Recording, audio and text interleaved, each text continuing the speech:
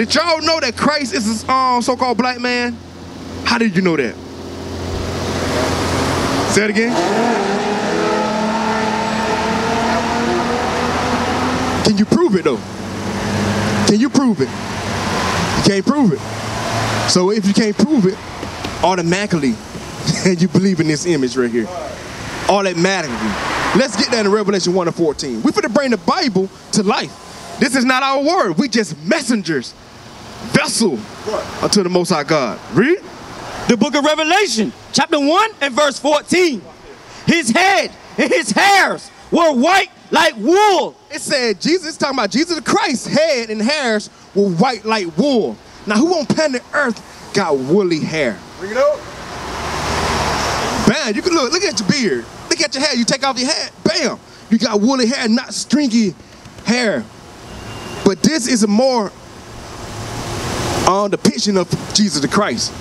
Read. As white as snow.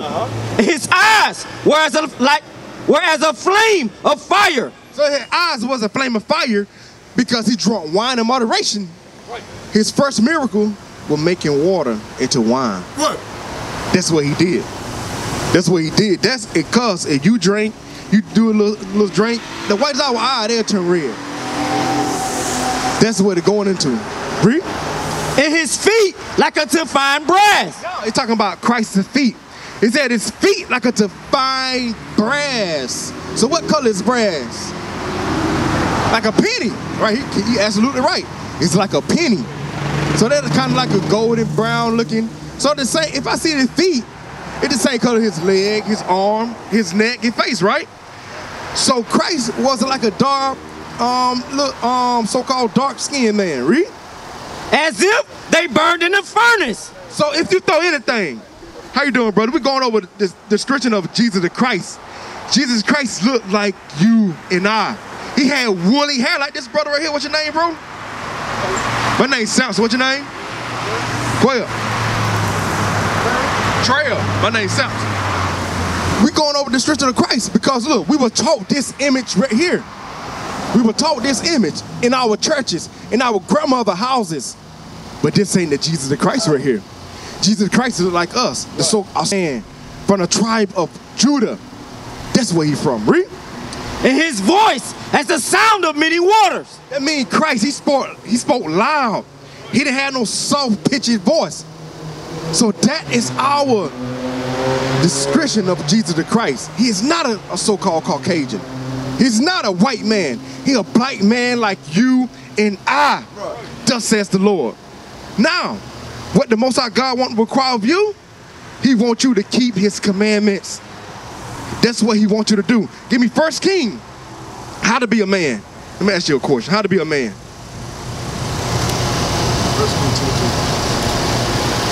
My brother right here, how you be a man? Say take care of your family.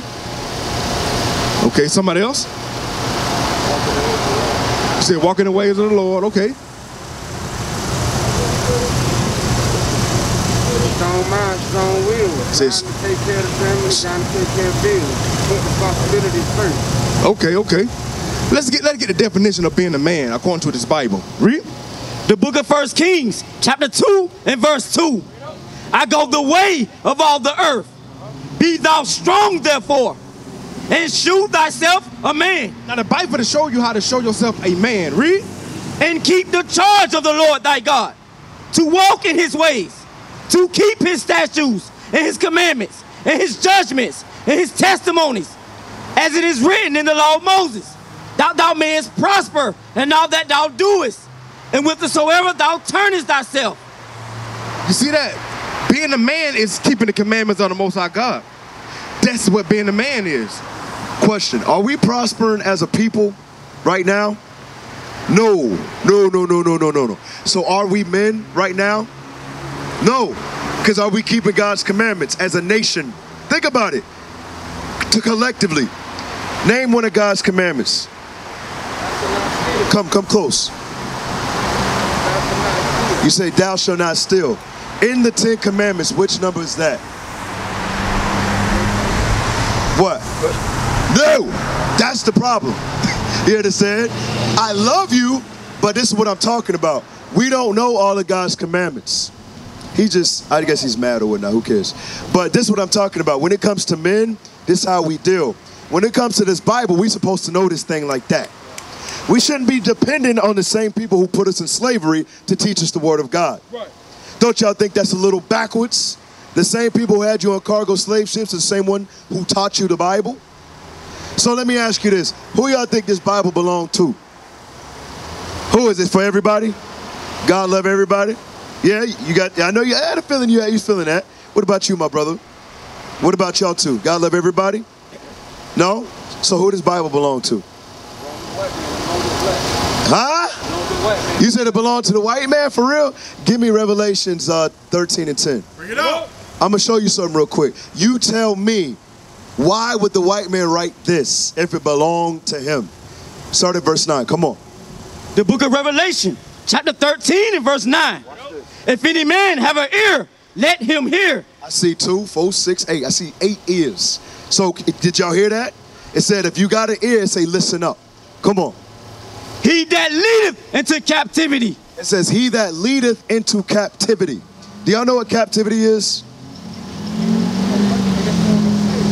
Huh? Any form of slavery. Any form of slavery. That's what captivity is. You understand that, right? Read it again. He that leadeth into captivity shall go into captivity. White man wrote that? You said it's the white man's book. I'm talking to you. Nope. White man wrote that? Huh? See, yeah, because you think about it. Hold on, wait a second. If the white man wrote it, why would he say that he going into captivity? Huh? You're not making any sense. The white man is going into captivity. That's what we just read. So why would the white man depict his own demise? He wouldn't. So who wrote it? The black man. Give me Psalms 50 and 16. See, now you think he's like, hold on, wait a second. No. White man, would the white man willingly ever go into slavery? No. He would kill everybody before that happened. We've seen him do it. Watch this. The book of Psalms, chapter 50 and verse 16. But unto the wicked, God saith. God says unto the wicked, guess what? In particular, this is the wicked on the earth. This is the wicked on the earth. They crucified our Lord and Savior's image throughout the whole world.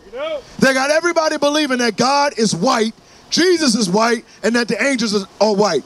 But God says he's black. Christ is black. And so are the angels, and so are the people of God. They are the wicked. Why? Because they put out that deception out throughout all of the earth. Now, read that again. Watch this. But unto the wicked, God saith, what hast thou to do to declare my statutes? So what is he saying? You see this right here? Look, come here. Come here. 12 tribes of Israel. So-called blacks. Where you going? You got to go to work? What time? Georgia. So you got to go to Georgia. All right, my brother. I don't hear that. All right, hey, I guarantee you this. What tribe, before I ask the question, what tribe are you from? Come here. Come here. This is important. Stop playing. Stop playing, bruh. You an American black. That's what the Bible say? That's in the Bible? I know you don't know. So stand right there and learn. According to the Bible, you're from the tribe of Judah. Do you know who else came from Judah? Do you know? I know you don't know. So watch this. All right, my brother? You need to pay attention. Quit playing. We've been playing for over 400 years. And look where it got us. On the bottom. So now is the time to learn how to be a man according to the Bible. Hebrews 7 and 14, they go back to Psalms 50. Read. The book of Hebrews, chapter 7 and verse 14. For it is evident that our Lord sprang out of Judah. Evident means obvious. Means you have evidence. It's obvious that our Lord. Now we're going to deal with what the Bible says. It says our Lord. What book are you reading? The book of Hebrews. The what? The book of Hebrews. The what? The book of Hebrews. Is that everybody? Who is that? The who? And the Hebrews are who? The Israelites. Right. So read the verse again. The book of Hebrews, chapter 7 and verse 14. For it is evident that our Lord, That what? our Lord, That are what? our Lord, It's evidence that the Hebrews, Lord, sprang out of what? Judah. Meaning what? That's only the Lord of the Hebrews. That's right. You understand that? Is he the Savior of everybody? Huh? Is he the Savior of everybody? How you know that? He's the Hebrews' Lord and Savior. Beautiful. So who are the Hebrews? Who are the Israelites? Who is that? Now I see it. You're like, I don't know. But you're so quick to walk away, but you don't know. I ain't leaving nothing. Hey, well, you better tell your ride to come over here and learn too. Right. I got to learning with them. Hey, Yeah, I got to take them people. y'all crazy as hell. My brother, But I who are the Israelites? stay right here though, so I get back. Huh? I can just come back up. Judah. That's a tribe of the nation of Israel. Who are the Judites today?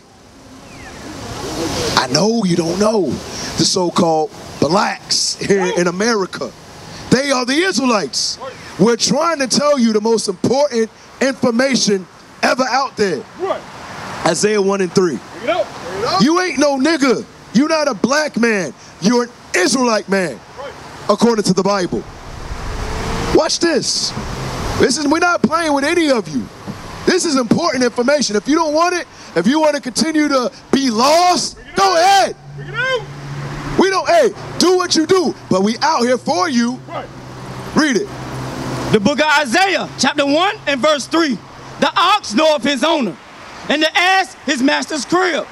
But Israel doth not know. The Bible says the Israelites today, they would not know who they are.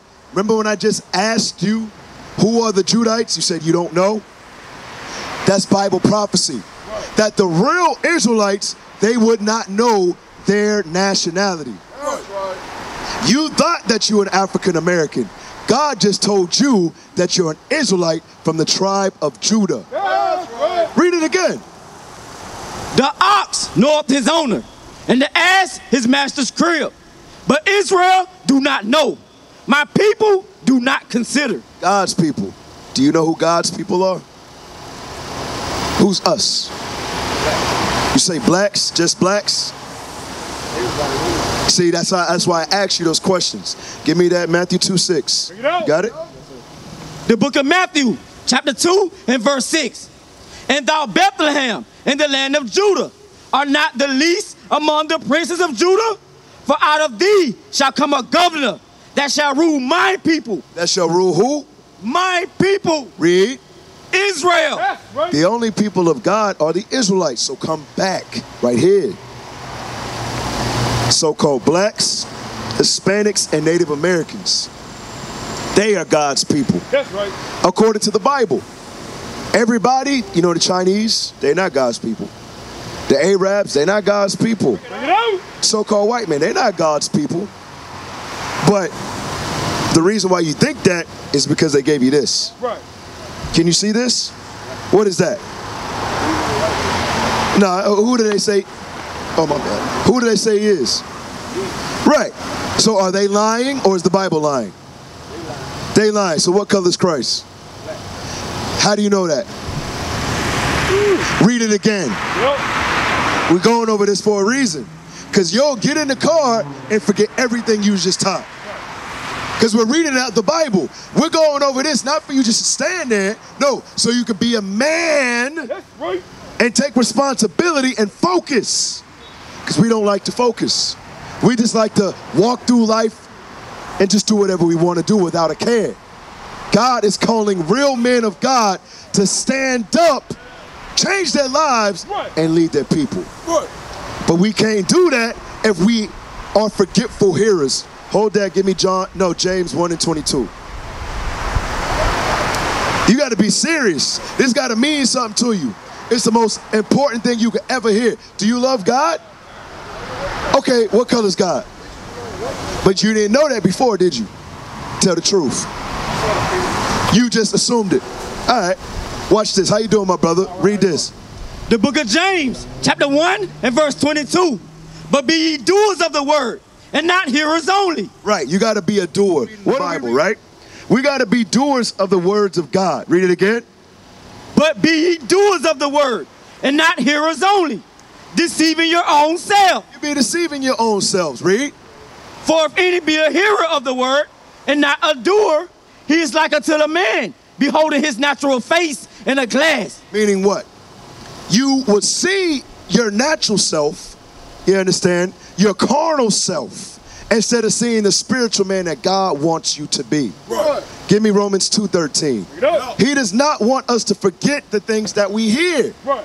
Because this right here, whenever we read this Bible, that's life. You understand? These are the words of God speaking life into us. Read it. The book of Romans, chapter 2 and verse 13. For not the hearers of the law are just before God. If you hear this, you ain't did nothing. All you did is hear it. A lot of people, they go to the Sunday church. Oh, I just want to hear a word of God. But they don't do a damn thing that's in the Bible. Right. That's right. Am I lying? No. Read it again. For not the hearers of the law are just before God, but the doers of the law shall be justified. The doers, meaning what? You have to hear and then apply. That's right. Hebrews 2:1. You have to hear and then apply. Don't just let what we reading go in one ear and out the other. Now, process it. It's like, you know what? I'm going to read it for myself. Hey, you know what scripture was that? Let me write it down. Read. The book of Hebrews, chapter 2 and verse 1. Watch what God is saying to y'all right now. Read. Therefore, we ought to give the more earnest heed to the things which we have heard. You ought to do what? Give more earnest heed to the things which we have heard. Meaning what? Earnest meaning what? You're paying close attention. You got to pay close attention to the things that you hear out the Bible. Read. Lest at any time we should let them slip. Because if you don't pay close attention, if it's not important to you, it will slip. Meaning this. We just read that Christ is a black man according to the Bible. Right. But if you don't take it seriously and pay attention, you're going to go right back to believing that he was a white man. Right. That's what's going to happen. Because haven't they deceived us, my brother, to make us think that this is true? Speaking from a Christian point of view, yes. There you go. Because they hammer this into us. Me and him was musician fellas. Okay, so you understand that. They hammer this image. But we got to do what? We got to hammer the Bible. Absolutely, my brother. Joshua 1:8 to 2 Timothy 2:15. We have to hammer the words of God into our mind. Right. And not be so quick to follow after what the white man has set up. Bring it out. Read it. The book of Joshua, chapter 1 and verse 8. This book of the law shall not depart out of thy mouth, but thou shalt meditate therein day and night. How often? Day and night. Does a typical black man even read the Bible for the most part? Bring it out. No. But God said the Israelite man, he's supposed to meditate day and night. Right. 2 Timothy 2:15. That's what the Bible say. You understand? Well, all we trying to do is show you what God's saying. Right. And we honestly trying to show you that we've been lied to as a people. Because we reading out the book. This is not in the book. I dare anybody, I challenge anybody to show me that Jesus is white in the Bible. It's not in there. But yet, when we ask our people what color is Christ, we have no idea. When the Bible clearly explains that he's a black man with woolly hair. Read what you got. The book of 2 Timothy, chapter 2 and verse 15. Study to show thyself approved. You got to study to show yourself approved. Read. Unto God. Unto who? God. Read. A workman that needeth not to be ashamed, rightly dividing the word of truth. Rightly dividing the word of truth. What is the truth according to the Bible? John 8:32. Do you know what the truth is according to the Bible? You have an idea? Say what now? All right, what you got? What you got? What's the truth? I mean, they just don't learn somebody put them up, man. That's it. This is Jesus one. But what's the truth? Who knows? Who knows? All right, so we're going to give you the truth today in a matter of 2 minutes. I hope so. Yeah, I got to be to work. Watch this. The book of John, chapter 8 and verse 32. And you shall know the truth, and the truth shall make you free. You shall know the truth, and the truth shall make you free. John 17 and 17. And then, Psalms. Give me one in Psalms first. And then John 17. Thy righteousness is an everlasting righteousness, and thy law is the truth. And thy laws, God's laws, they're the truth. Right. That's the truth that's going to break us free. Break us free from what? Captivity. Right. That's right. If you want to be free, keep God's commandments. Yeah, right. John 17, come on. The book of John, chapter 17 and verse 17. Sanctify them through thy truth. Sanctify us through thy truth. Read. Thy word is truth. The words of God is the truth. Meaning what? We can put an end to this lie by simply reading the words of God. That's right. Hey, did you get a flyer? Yes, sir, it's in my pocket. Hey, reach out. I will. Now, what's your name, bro? You say Tony? All right, Tony. My name Matt. Nice to meet you, Tony. What did you learn so far? Because I got to make sure you giving an earnest heed to what you're learning. God is not black. Huh? God is not white. He's black. Okay. He is Israelite. And that we should learn to sell our children and walk in God's way. That's excellent. Give me 2 Ezra 14 and 13. So now we're going to go over how to build a strong black man. We're going to go over how to build a strong black man, all right? Watch this. 2 Ezra 14 and verse 13. Come on.